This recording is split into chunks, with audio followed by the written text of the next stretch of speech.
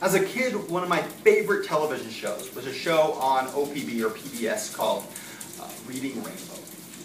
And Reading Rainbow was a really cool show where kids would go on and talk about their favorite book, and they would go on adventures.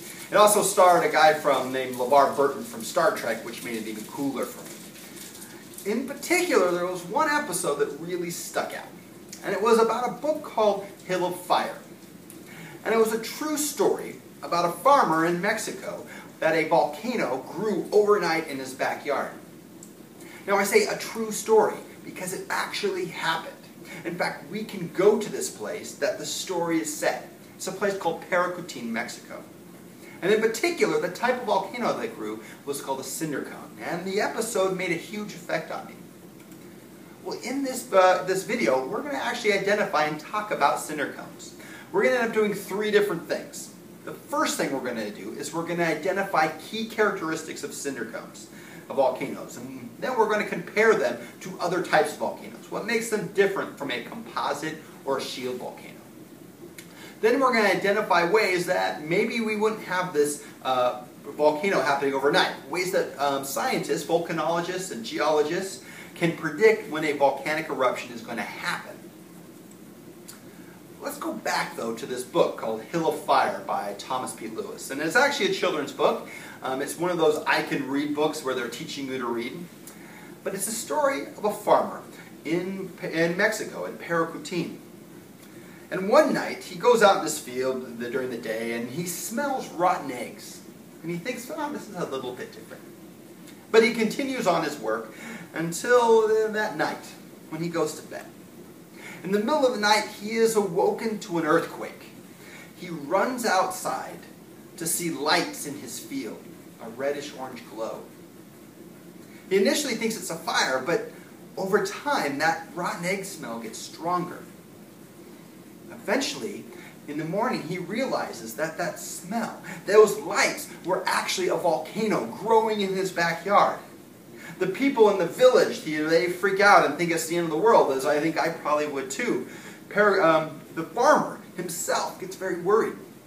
Over the weeks and months, this volcano continues to grow. It eventually takes his entire farm. It takes out the village. The people that didn't leave initially have to be forced out of their houses because this mountain volcano at Paracutin grows and takes it over. Now, the type of volcano that was there is called a cinder cone, and it's a very specific kind. In some of the other videos, I really like to compare volcanoes to different food groups, or types of food. A great example, right? I said shield volcanoes are a lot like maple syrup. They like to flow and ooze. A composite volcano, that's kind of like a popcorn ball. It's clumpy and all stuck together and kind of gets stuck on your teeth. But a cinder cone is a lot like movie popcorn. It's just loose. In fact, if you've ever been to a movie theater and watched them make the popcorn, they've got this little kettle and the popcorn pop out of it as they heat up and they form a pile down below. If you really watch closely, as they form a pile, they make a really nice cone. It's to me also kind of like how when you watch a dump truck and it dumps all the stuff out. It makes a perfect cone worth of dirt or rock or whatever it's dumping. Well, a cinder cone is kind of like that. It's a volcano that's popping out little rocks, like popcorn, and it creates a nice, perfect cone, a cinder cone.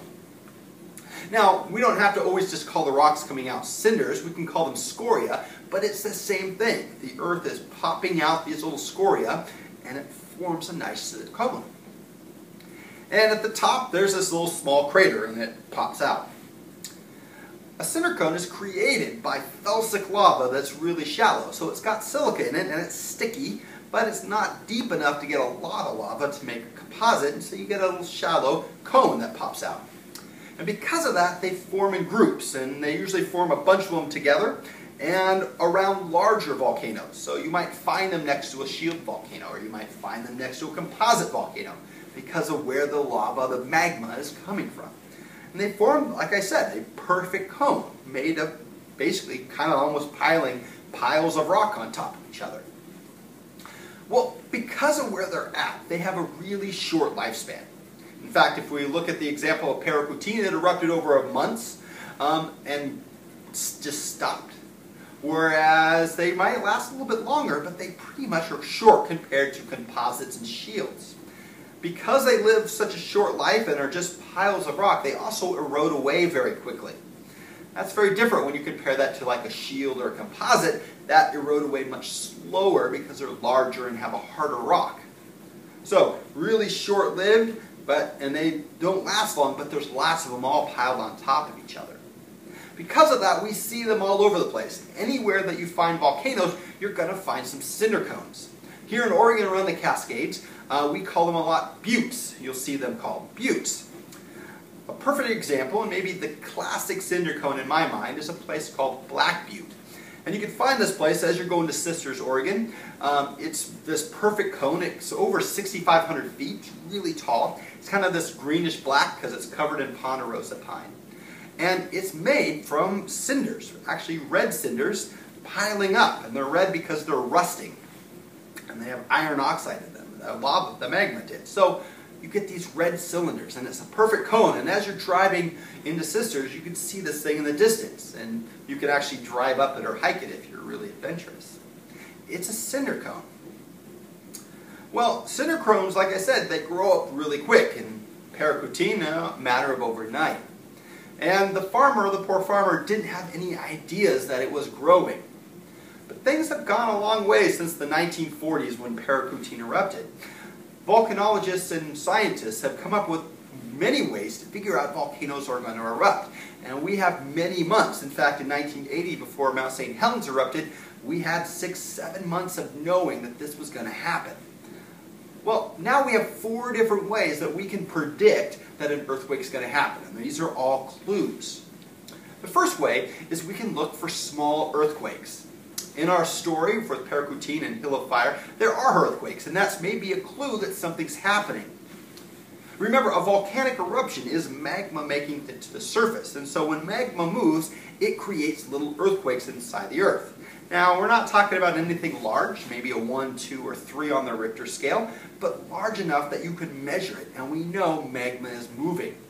Here in Sandy, there usually is a 1 or 2 earthquake, one on the Richter scale, once a week, because magma moves into Mount Hood. So the first way is we can look for small earthquakes. We then also can look for slope. Remember, I looked at Mount St. Helens. When we got closer to the eruption, there was a bulge. The hill, the land started to slope. If the farmer in Paracouteen could have looked back, he probably would have seen also there was a bulge before it actually happened. And now we have very precise measurements with GPS and some other tools where we can actually measure very specific the bulge. In fact, you can look on the 3 Sisters here in Oregon, there's another bulge, and at some point we might have a 4th sister in Oregon. Now that's many, many years away, but there's a bulge growing, there's slope. There's also volcanic gases, that's our third way. Remember, we saw that in our story in Hill of Fire, the farmer smells rotten eggs.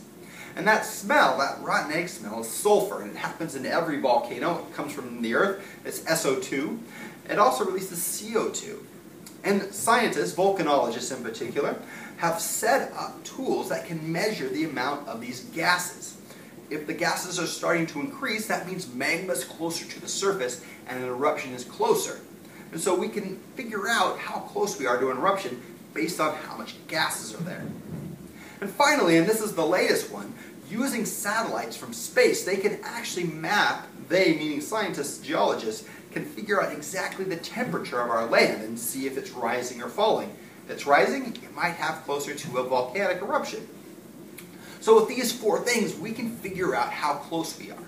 And so something like Paracouteen could probably never happen today. You could probably never wake up in the middle of the night and find a volcano growing in your backyard. How frightening would that be? So that's science, that's a good thing. So in this video we did 3 things. We identified some key characteristics of cinder cones, which we said were these small perfect cones of rock called scoria or cinder that pop out of the ground and form up. That they're very short-lived, and then they erode away very quickly because they're just a pile of rock. We then showed how they're different than the other types of volcanoes, shields and composites, because they're felsic, their lava comes from very shallow, and they don't live very long compared to the much taller and larger cinder cones, shields and composite volcanoes. And lastly, we saw ways that we can predict volcanic eruptions. 1, we can be looking for small earthquakes showing magmas moving. 2, we can look at area of the slope. Is the land bulging? 3, we can look for volcanic gases. And then finally, we can actually see if the land is getting warmer from magma being closer. So let me remind you how these videos work. I know I talk really fast, and so you can always hit pause if you want to take some notes or go back and watch a certain section. You can take a break and come back and watch the whole thing again if you missed the whole piece of it. But always remember to keep moving forward.